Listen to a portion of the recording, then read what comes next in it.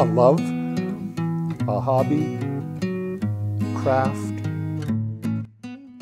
My name is Chuck Alexander, and I have been with the Barbershop Harmony Society for 49 years and 9 months.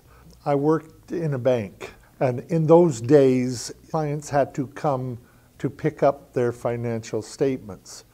A gentleman came into my branch and said he wanted his statement. As I handed it to him, I said, "What the heck is SPEBSQSA?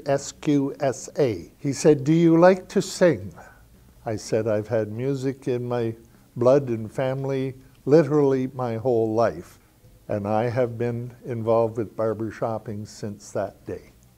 I could have had the worst day in my working career, and 15 minutes of singing at my chapter that night, all my cares and worries will have gone.